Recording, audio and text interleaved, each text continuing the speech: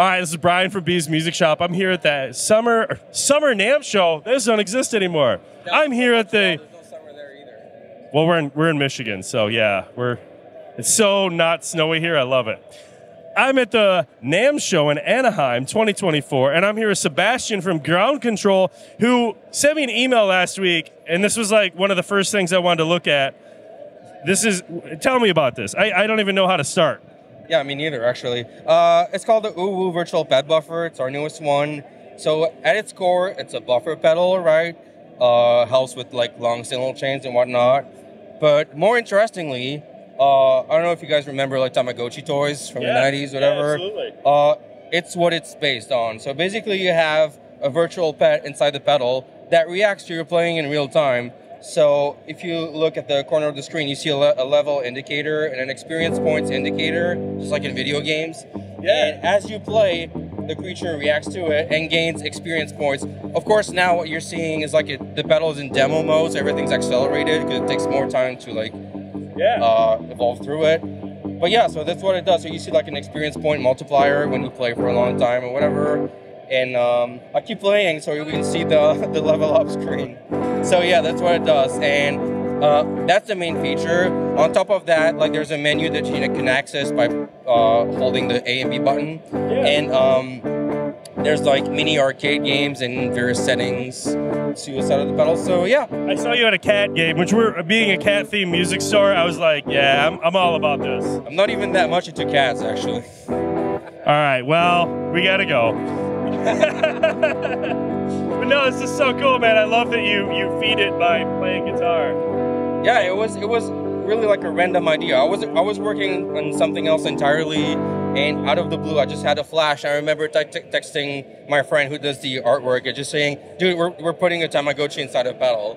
And 1 year later, here we are. I noticed it doesn't die if you don't play the guitar for a month, though, which I really thought it would. I was reading this stuff. I was like, how does it die if you don't play? Well, it doesn't, but we've had people suggesting it, and I'm starting to think that we might do it. We need.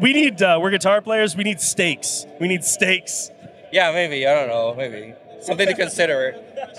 So what else do you have here? I want to see some of your other pedals. You have Pigeon wearing a crown. All right. So this is our the Breath pedal. This is a reissue of our 2016 Overdrive from when we launched, because we took it out for production for a while. So basically, this isn't a clone, but this is like pretty standard, quote unquote, Overdrive as far as drives go. So you've got like your main gain channel with gain control. You have a treble roll off.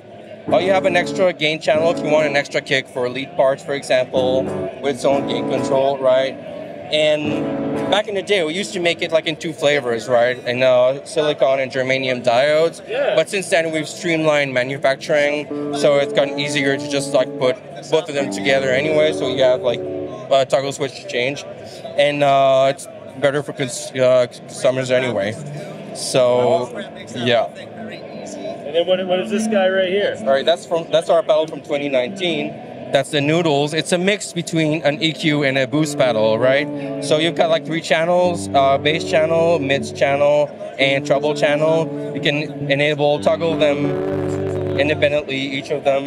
And for each you also have, well, these are maybe hiding with you a little bit.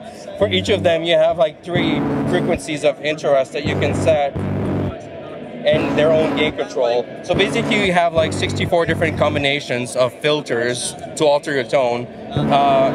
Me personally, I'm not crazy about like fiddling with like knobs and pots like forever. I'd rather just like have something that works right off the bat and just start playing. So that's what it was inspired by. Awesome. Well, hey, that's your first interview ever. Yes. We survived. You survived. I lived. You lived. Thanks so much for talking to us, man. I appreciate it. Thank you.